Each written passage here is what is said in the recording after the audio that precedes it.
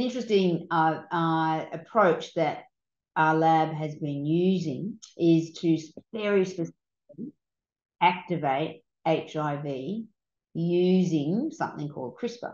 And Crispr, some people know about Crispr because Crispr normally cuts, they're like CRISPR's gene scissors, and it cuts a gene of interest. But we used Crispr to activate the gene of interest. And this approach is along the lines of shock and kill, so waking up the virus.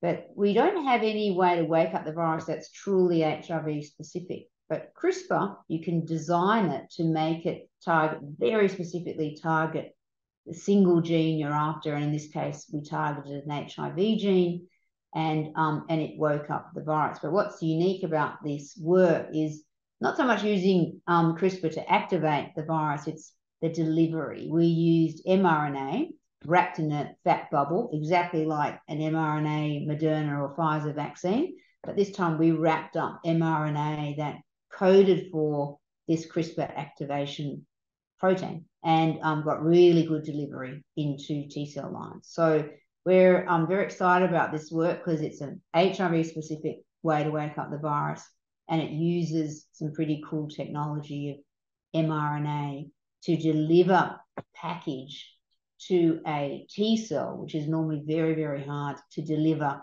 RNA to.